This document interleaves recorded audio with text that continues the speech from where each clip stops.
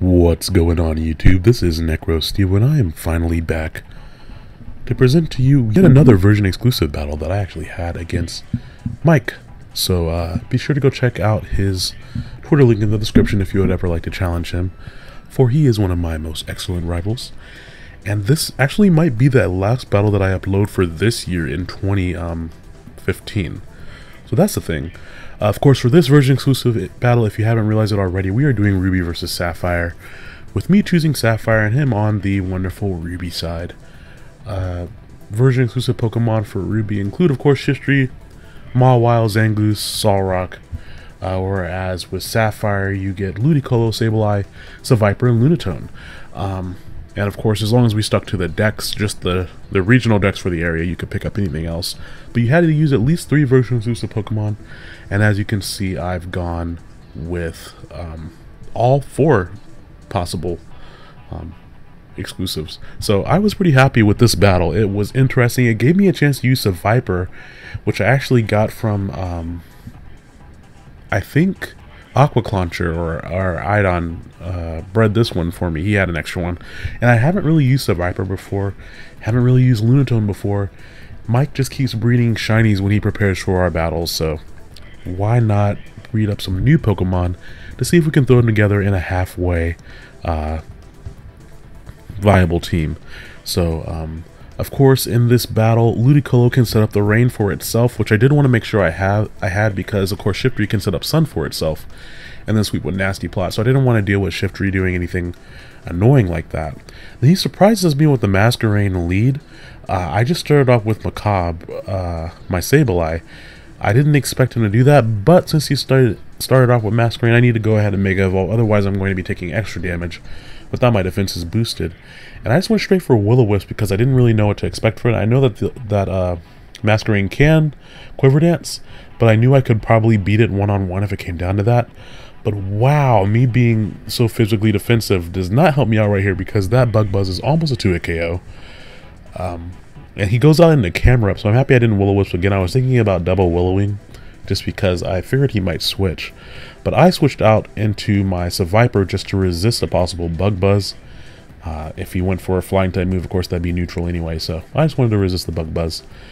He goes out into camera up and Mega Evolves and protects. I reveal that I have Earthquake here, and it's like, dang it, that would have done some good damage. But I don't want to stay in here. I might be able to use him later on. I figured he'd go for his own ground move. So heading out into Breaker Wing the Salamence. I haven't used him in so long. It's nice to get to use Breaker Wing once again. This is just a wonderful Scarf Salamence set. But for this battle, I actually switched it up and switched the item on it. Put a Life Orb on there. And that's going to hurt here because he has an obviously defensive Solrock. I take the Rocky Helmet damage on top of the Life Orb, and then he burns me.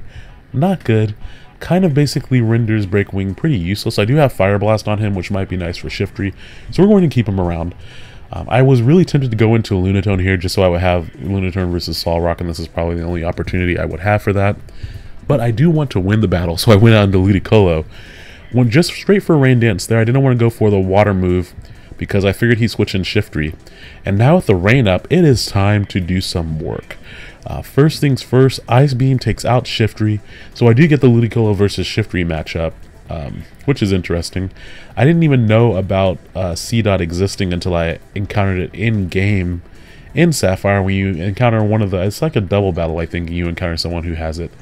And I was like, what is that? I want that. Lotad looks kind of derpy to me.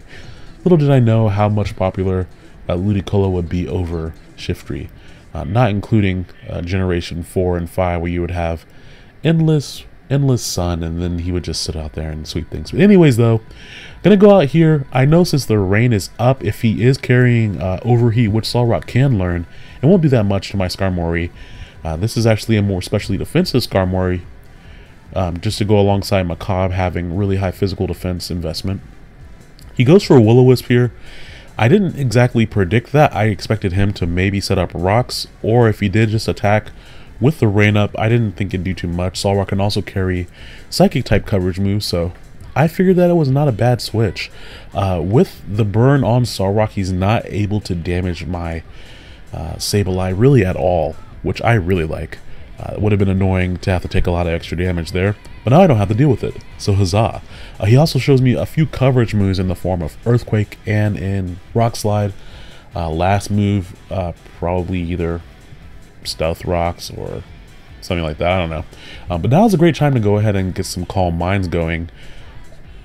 Since he can't touch me with Saw Rock, either he has to switch out here, or he can stay in and try to just flinch me again, try to do as much damage as he can. I just basically get some free Calm Minds here, so I don't have any real reason to switch out. If he wants to go out into his Zangoose and try to do a lot of damage there, he could do that. I don't think he'd want to do that. He could also go out into Wall Rain, just because Wall Rain can take a hit. But he decides to go out into Camera Up, which tells you that Camera Up actually might have some HP investment. I just go straight for a Dark Pulse at +2. And I was actually dismayed at how little that did. Meanwhile, Sheer Force boosted Earth Power is a 2-hit KO from that level of HP.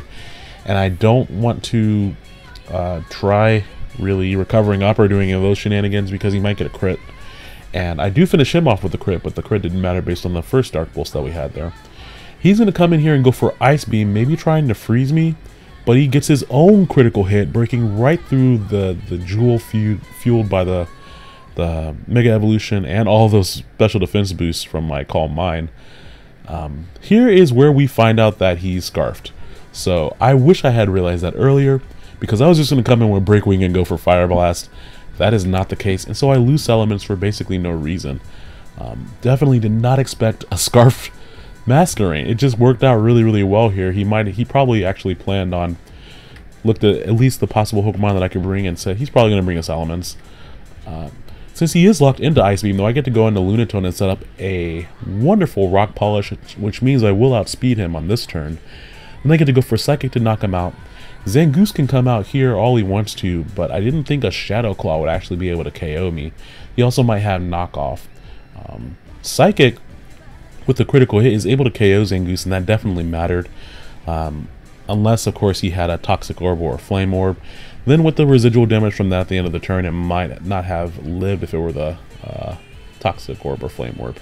I get another lucky special defense drop on Wall Rain, which is pretty big. He actually predicts me to switch out. I imagine they're going for Ice Beam.